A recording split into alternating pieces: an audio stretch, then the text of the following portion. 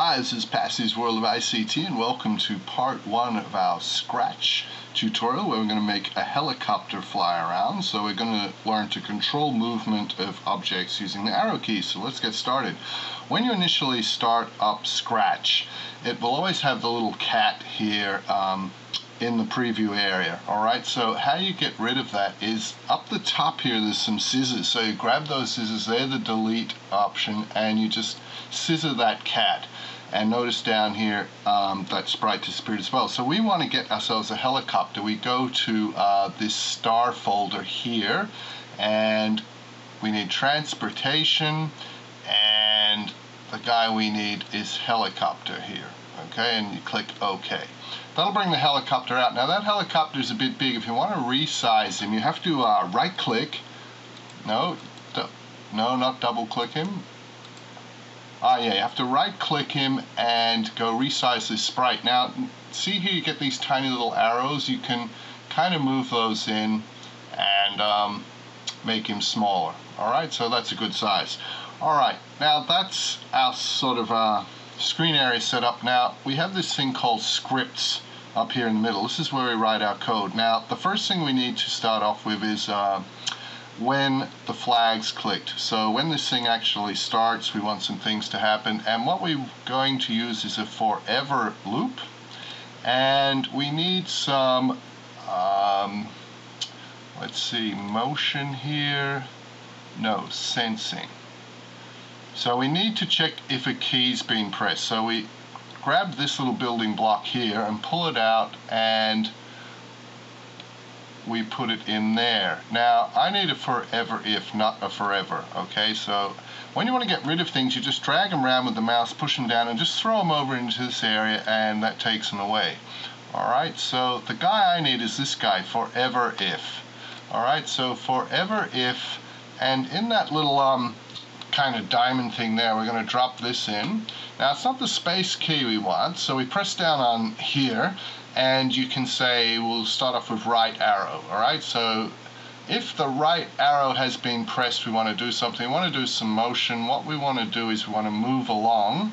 So we need to grab this first one, move, drag it out, and kind of snap it in place there, and we'll move 5 steps. Will probably be good. Alright, now if you want to try this out, you can just sort of click on it and do the arrow keys and see the helicopter moving there to the right, or you can press the green flag up the top right hand corner here, and that starts off things as well. Now our helicopter's kind of reached the end of the road there and it's stuck. What we're going to need is something else. We'll go to control these orange ones first, and we'll start off when it's clicked, and what we're going to need is to position it. So we'll set the X to 0, and we'll also set the Y to 0. Now that's going to set up our helicopter in the middle of the work area. Alright, so let's click the flag and try that out. And it's in the middle, and we can fly it to the right. So things are going well. Now we need to do the fly to the left. Okay, once we've built one of these kind of orange blocks and blocked it in, you can actually sort of copy it, which is really cool. You right click and go duplicate, and it makes a duplicate you can drag around with your mouse. So we'll put that one underneath here. We don't want right arrow this time. We'll click on that and change it to left arrow. Now we don't want to move 5 steps. What we want to do is we want to move to the left. So we have to say -5, because remember, negative numbers move to the left. Alright, up here at the top where the sprite's defined, and we could rename that by the way, but I'm just not going to bother. See here how it's got a little blue thing. It's a bit hard to see amongst the propellers there. That's telling us that it's turning to the right, and the direction here is 90, which means sort of 90 degrees, it's going to the right. Alright, there's also some little buttons in here, like you can have this one to make it only fly left and right, but we want it to make go up and down as well, so we're not going to click that. Alright, so let's try that out. We'll click the green arrow. It starts in the middle, and we can fly to the right, and if we hit the left arrow, we can fly to the left. Now, it's not real great because the helicopter's flying backwards, but we'll kind of look at fixing that up later on. Alright, let's just duplicate this, and this time we need, if the up arrow's pressed, well, I've done down arrow, okay. So if the down arrow is pressed, we need to change the direction here so it can move down. Okay, now that move -5 steps isn't going to do it because that's just going to fly it to the left. So let's just snap that block out and take it away. What we need to do is we need to change the y coordinate. So we get this change y and bring that in. And because we're going down, we need to go -5. So it'll go in a down direction. And we'll just duplicate that guy quickly and paste him in and finish this whole thing off. So the last thing we need is the up arrow, so we'll get that up arrow, and we want to change the y by +5 to have it go up. You should know from your maps, remember the y is the up and down axis and the x is the across. So let's click the green flag on the right and give that a go, and our helicopter flies to the right. Push the left button, he goes to the left, he goes up, and the helicopter's going down. All right, now this sort of flying to the left thing isn't working too well. Let's try and fix it. What we can do is when this left arrow is clicked, okay, we want to change the orientation of the helicopter. So there's a thing here to point in directions, and we can use one of these. We'll pull it out, point in direction. Now if we change that to point in direction -90 here, which is left, that should make it fly left for us. So let's give that a try. So we can fly to the right. Oops, but when he goes to the left, he's going upside down and the wrong way, and up and down he's still kind of upside down now. So that's turned out to be a bit of a mess.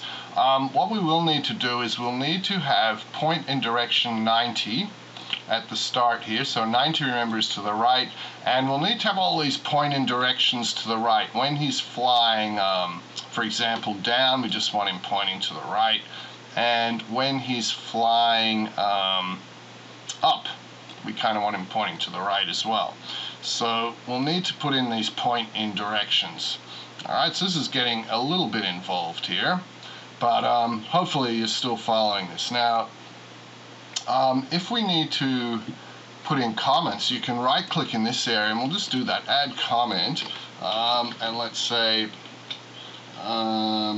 fly left and change direction to left. Alright, so that's, we can sort of put that in there to explain what that guy's doing. Alright, now let's just see where we're at again. Okay, we're flying there. We've still got a problem with the left button now. Alright, so let's just stop. Okay, so we didn't promise this to be easy. So on this left arrow, we're having this problem here. Let's change that to moving 5 steps and try that out. Okay, so we fly to the right. Now when we fly to the left, we're actually going the right direction. But there's a problem there, which I'll talk about in a minute. Okay, here we go. Now I'm flying to the right. I'm taking to the left now by pushing the left arrow. Now I'm now going to stop and press the right arrow, but this guy keeps flying left. All right, the problem with all of that is this move 5 steps kind of thing that we're using. What we should be using in there, I think, is change X. So increase the X coordinate of the guy by 5 units, which will move him 5 to the right. And let's take out this move 5 steps and just throw it away there, and move this one over to the left, which will just throw it away. And in here, all right, when it's left, let's get this change X, and let's make that -5 to change the X coordinates to the left. All right, now hopefully we're now changing coordinates. We're not doing move forward or anything. So let's see, now we need a point in direction. Somehow we lost that too in here. We need a point in direction. Yeah, okay, so let's see, this could be it. Let's hope so. Let's try it out. Helicopter starts in the middle there, up, across. Now he's flying around. All right, so he's upside down. We'll fix that in part 2 of the tutorial, but most things are working here, and we've got the initialize each time that we click the arrow to start him off back here at 0, 0. All right, so just remember, use these change X, change Y coordinates is much better than using the move steps one. All right. That's the end of part 1, so we hope you've enjoyed this tutorial, and there will be full details at our website, which will be in the YouTube details. There'll be a clickable link. All right then.